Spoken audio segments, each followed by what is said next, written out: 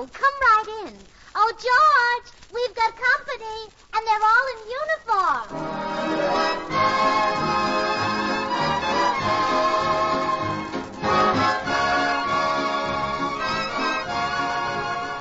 This is Bill Goodwin, inviting all you servicemen and women to enjoy another pleasant visit with George Burns and Gracie Allen, our tenor Jimmy Cash, and Felix Mills and his orchestra. And now, meet the people who live in the Burns house, George and Gracie.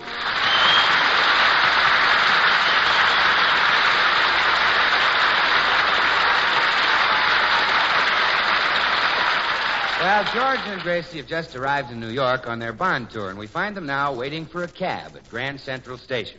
Oh, my, it's grand to be in New York again. Wonderful, wonderful New York. No wonder they call it the city of brotherly love. You're thinking of Philadelphia. Oh. No wonder they call it the Eternal City. That's Rome. The Windy City? Chicago. The Motor City? Detroit. Wonderful, wonderful New York. No wonder they call it New York City. Now you're playing it safe. I was born here, you know. You were there? Sure. I was born over on the east side. Pitt Street. Pitt Street. Yeah. 1842. 1842. What month?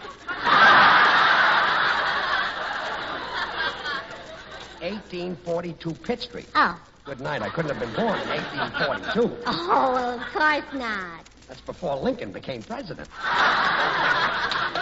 Well, come on, let's grab a cab and find a place to stay. You know, Gracie, I'd feel safer if you'd let me wire ahead for hotel reservations. Oh, don't be such a worrier, George. We'll have no trouble finding a place to stay in New York. And I know they have plenty of room in Brooklyn. Come on, Gracie, let's get a room.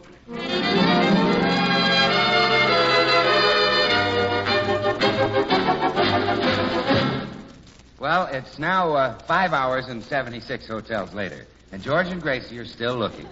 But, Clerk, the man ahead of us got a room. He had a reservation. You see, Gracie, we should have wired for one yesterday. Yesterday, when he made his, people were only smoking their cigarettes halfway down. Well, hiya, Burnses. Oh, hello, Bill. Oh, hello, Goodwin. You know where we can get a hotel room? Are you kidding? George, you won't find a room in this town if you live to be 100, which gives you about 2 months to look around.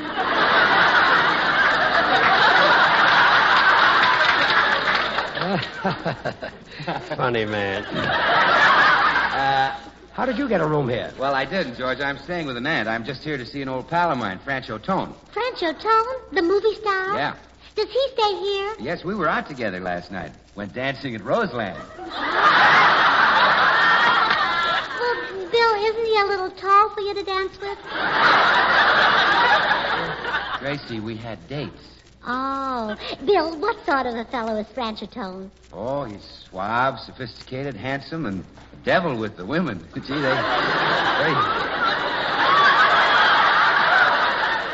He's cute. They simply can't resist him. Ah. In other words, he's George's type.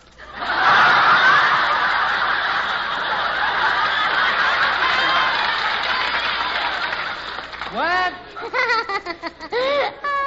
I get awfully silly sometimes, don't I? All right. Hey, Bill. Yes? There's Tone getting off the elevator right now. Yeah, where? Oh, yes. Say, he is fascinating. That man-of-the-world type that women like. He is, huh? Yes. And look at those young, firm bags under his eyes.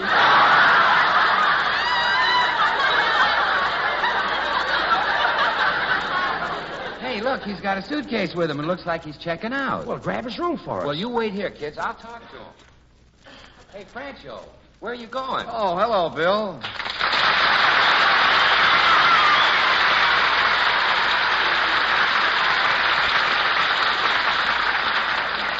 French, you checking out? Oh, just going to Chicago for a couple of days. Say, Bill, where did those girls come from that we were out with last night? Oh, you mean Ingrid and Greta? Yeah. Ingrid and Greta Bugelmeyer. Very, very high-class girls, Francho. I had plenty of trouble getting them. They only go out with celebrities, and that left one of us in a pretty embarrassing spot. Well, so long, Bill. I got to run. Oh, wait, Francho. How about a couple of friends of mine using your room while you're gone? Gee, I'm sorry. I've already loaned it to a fellow. I'll see you later, Bill. Okay. So long, Francho. Well, how about it, Bill? Did you get Franchotone's room for us? Well, no, Gracie. A friend of his has already moved in. It's too bad, too. It's one of the nicest rooms in the hotel. 516. 516, huh? Well, thanks for trying, Bill. I'll see you later. Bye, Gracie. George, get our bags and bring them up to room 516. Have we got it? We'll have it.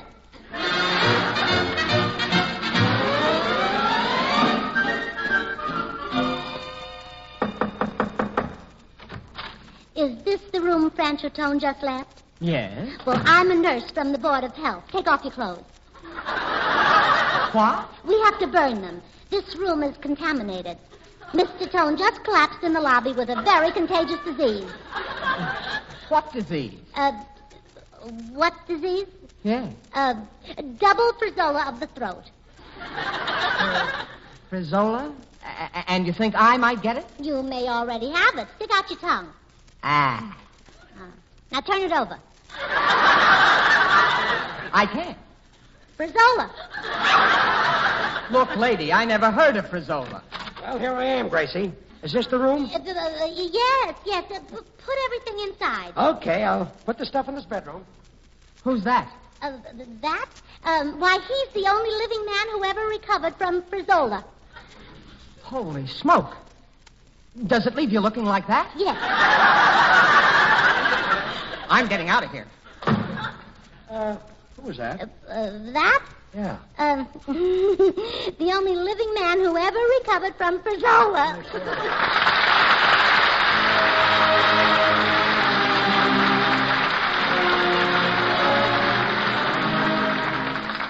Jimmy Cash, our young tenor, sings for you the romantic ballad, Where Are You? James? Where are you? Where have you gone without me? I thought you cared about me. Where are you? Where's my heart? Where is the dream we started? I can't believe we're parted. Where are you? When we said goodbye, love, what had we to gain? When I gave you my love, was it all in vain? All life through, must I go on pretending? Where is my happy ending? Where are you?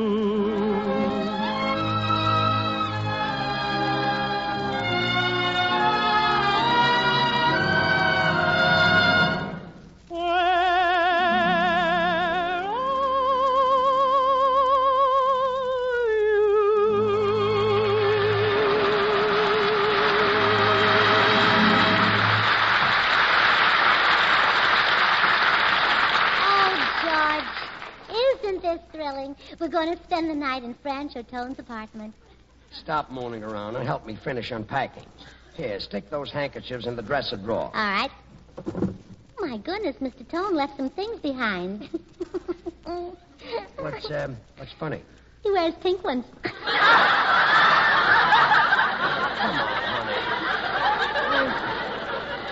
I'm tired. I want to get to bed. Well, I'm almost ready for bed, dear. Are my cosmetics in this bag? I don't know. Unpack it and find out. Oh, let's see now. Cold cream, vanishing cream, cleansing cream, night cream, chin strap and girdle. George, where'd you put my stuff?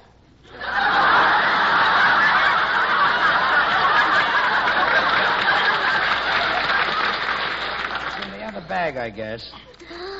Oh, gee. Franchotone's apartment. Well, come on. Come to bed, Grace. All right, dear. Did you notice this leather-bound book on the nightstand beside the bed? No. Oh, I'll bet it's a book of poems that Franchotone reads every night before he drops off. I'll read one. Okay, read it and let's go to sleep. Oh, now, here's one that starts, Gertie. Plaza 5, 9970. Well, George, that doesn't rhyme, does it? Gracie, if you don't stop snooping around and talking so much about Francho Tone, you'll dream about him tonight. Oh, I should dream about Francho Tone when I'm married to George Burns. Believe me, you've got plenty that he hasn't got. Okay, go to sleep. I can't now. I'll be awake all night trying to think what it is. Gracie, turn out the light and go to sleep. Yes, dear. Imagine me dreaming about Francho Tone. Oh, what a silly idea. The only man I could ever dream about is my husband, George Tone. Francho Burns. Oh, good night, dear.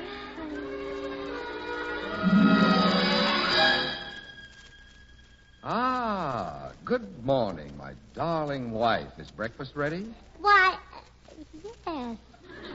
Yes, it is George. Why are you staring at me, Gracie? Well, you look so cute this morning. I do. Oh, yes. In fact, better than you did when I married you. Well, here's a nice big kiss for you, darling. Do that again, George. All right? You are George, aren't you? Of course, precious. To prove it, here's another great big kiss. George, do you have any identification on you?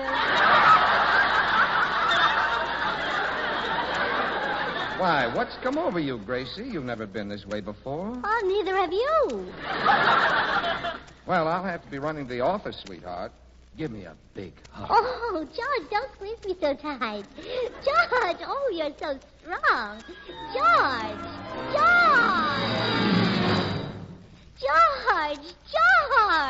Huh? What? What's the matter, Gracie? Oh, George, I just had a dream. Turn on the light. I want to look at you. Okay. Well? Turn it off there. Go back to sleep, Gracie. Oh, now that's funny. I could have sworn that George looked like Francho Tone. Oh, I guess I'm just overtired.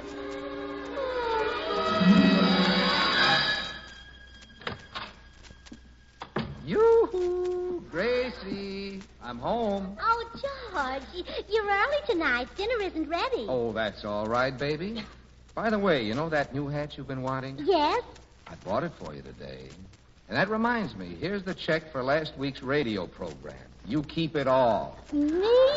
Keep it all? Sure. And here's a kiss to seal the bargain. Well, why do you look so puzzled? I still say something new has been added. Well, aren't you happy? Happy? I'm delirious. Gracie.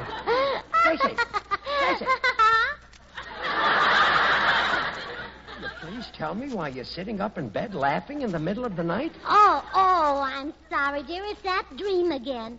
I keep having dreams in which you look like Francho Tone. It's terrible. It is, huh? Yeah, they're so short.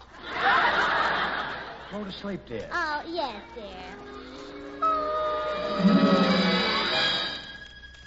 Well, Gracie, I've got a surprise for you. You have, George? Yeah, Francho Tone is on his way over here. Oh, but George, he's a terrible wolf. Are you kidding? Francho Tone, a wolf? Why, he's almost as old as I am. But I tell you, dear, he's a handsome, sophisticated wolf. Huh. In his condition, he couldn't catch Little Red Riding Hood. Well, I'll get it, George. Mrs. Burns, Yes? I'm Francho Tone. You? You're the handsome, sophisticated wolf? I am. You must have spent the night in the trap. Come here, baby. How would you like to get in pictures? Mr. Toad. Just call me Francie. Come here, baby. Oh, please. I'm happily married to George Burns. George Burns, that broken down excuse for a man? Come here, baby. No. Francho Tone, what are you doing with my wife? Just saying hello, Hollywood style. Get out of my house, you cad. Get out. I should have known better than to leave you alone, Wolf. Oh, George, what a horrible experience that was. He made advances. But don't even talk about it, darling.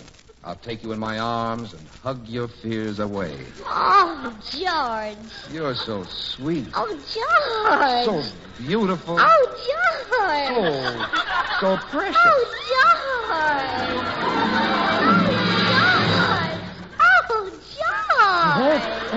George. What's the matter? Oh,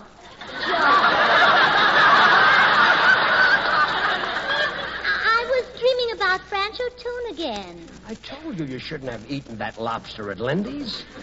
Well, do you think that's what's making me dream about Francho Tune, the lobster? Sure. Now go to sleep. George, What? do you think Lindy's would deliver at this time of night? Oh, good night.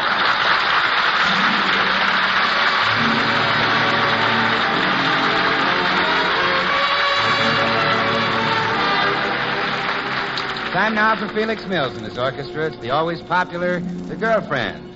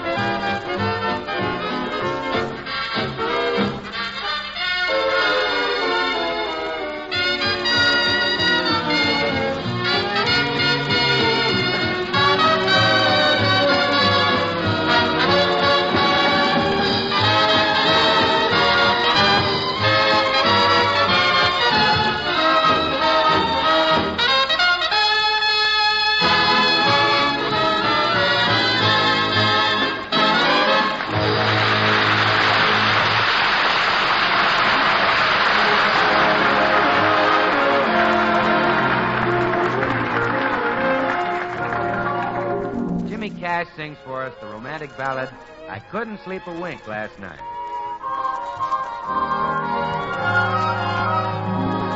I couldn't sleep a wink last night because we had that silly fight. I thought my heart would break the whole night through. I knew that you'd be sorry, and I'm sorry too. I didn't have my favorite dream, the one in which I hold you tight. I had to call you up this morning to see if everything was still all right. Yes, I had to call you up this morning, 'cause I couldn't sleep a wink last night.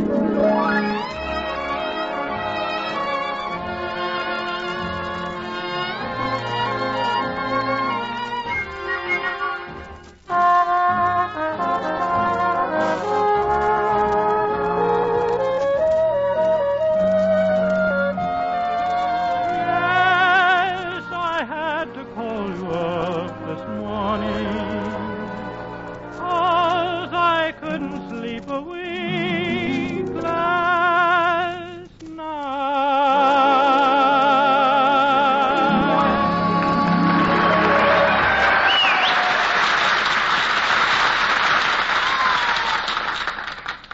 you've hardly touched your breakfast. Oh, I can't eat, dear. I'm worried. Imagine dreaming all night about Francho Tone. Well, it's nothing to worry about. It's very simple. You sleep in Francho Tone's bed, so you dreamed about him.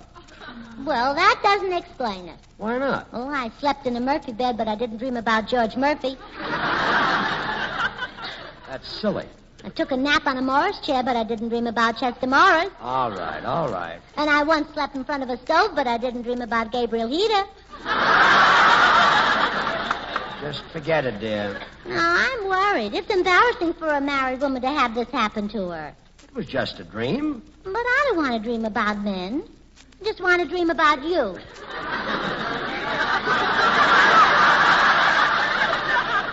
Thanks, dear. Come in. Oh, hello, Bill. Gracie, say, how did you manage to get Francho Tone's apartment? Oh, I managed it, Bill, but I'm almost sorry I did. Why? Well, I dream all night long that George is Francho Tone. Well, you don't have to stay here during the day.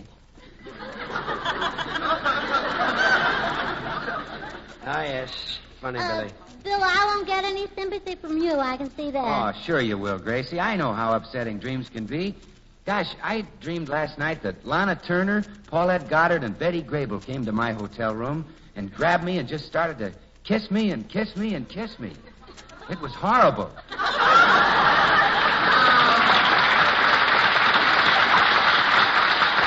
Bill, you're not a bit worried about my dreams. I guess there's only one way for me to stop dreaming about Francho Tone. What's that? Well, I'll have to stay awake. Well, okay. Bill and I will go down and get you some black coffee. All right, dear.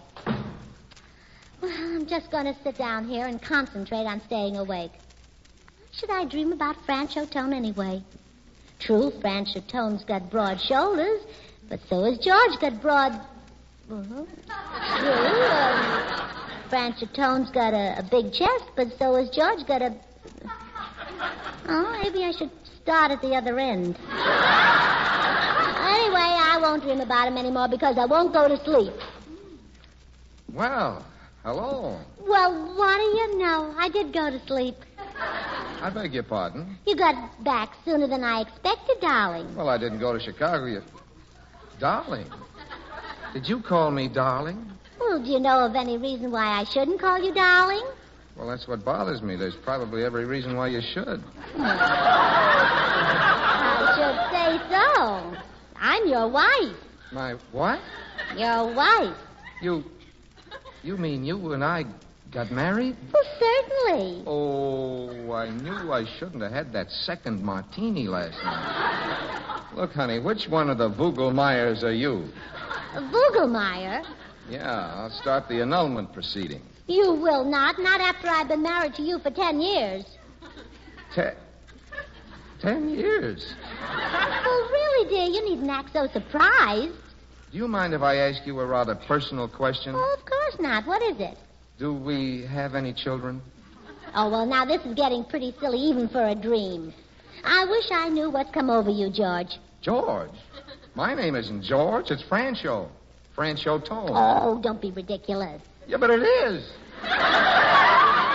I'm Francho Tone. Look, you think you're Francho Tone, and I think you're Francho Tone, but you happen to be George Burns. And as soon as I wake up, you'll get your old face back. Look, lady, I'm a little confused. Well, Gracie, I got the Oh. Oh, come in. We were just talking about you, Francho. Francho? No, Gracie. I'm George. He's Francho. Look, mister, can you tell me what's going on here? Oh, sure. It's very simple, Mr. Tone. You see, when my wife falls asleep, she dreams that you're me and I'm you. But when she's awake, I'm me and you're you. But right now, she thinks she's asleep, so I'm you and you're me. But actually, you're you and I'm me. Which one of the Vogelmeyers did you marry last night? I know it sounds confusing, but all we have to do is convince her that she's awake. You're awake, lady. Honest you are. Wide awake. Really? Would you pinch me to make sure? Why, of course. Ouch. There you are. Oh, gee, you pinch kind of cute. I do, huh? Uh-huh. It's obvious that that you're not my husband. Of course he isn't your husband, Gracie. Doesn't it come back to you now? You sent me out for black coffee to keep you awake, and here it is. Oh, yes, I remember now. When I'm awake, you're my husband. That's right. And when I'm asleep, you're my husband. That's right. George, Wow. you drink the coffee.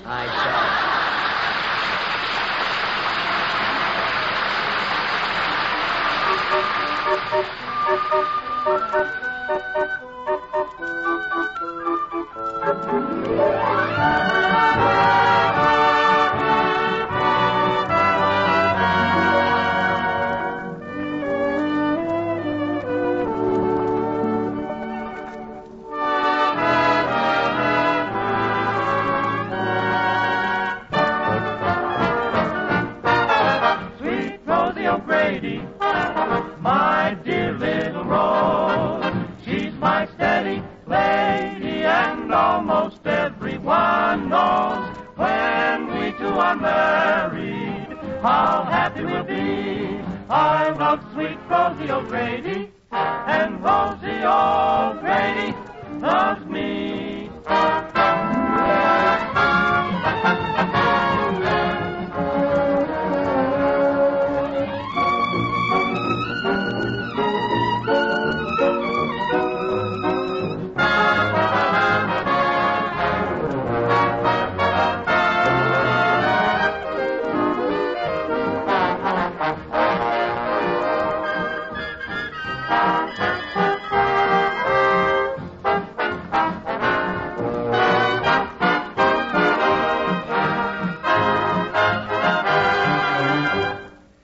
I love sweet Rosie O'Grady,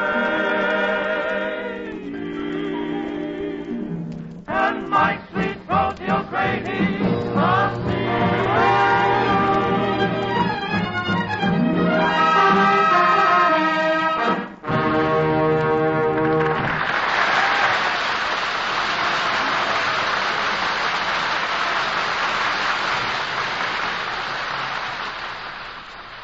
Now here, George and Gracie. Well, Gracie, next week we'll be selling bonds in Philadelphia, and the guest star will be one of the world's greatest pianists. Oh, George, you shouldn't think of me as a guest. Not you, Gracie. Jose Iturbe. You're hardly in his class. Well, according to Sir Albert Coates, the great conductor, I'm better than Iturbe. Coach thinks you're better? Well, certainly. We both played with Mr. Coates, and when I finished, he kissed me, and he But didn't you didn't kiss kiss Jose Jose Iturbe. Iturbe. Now,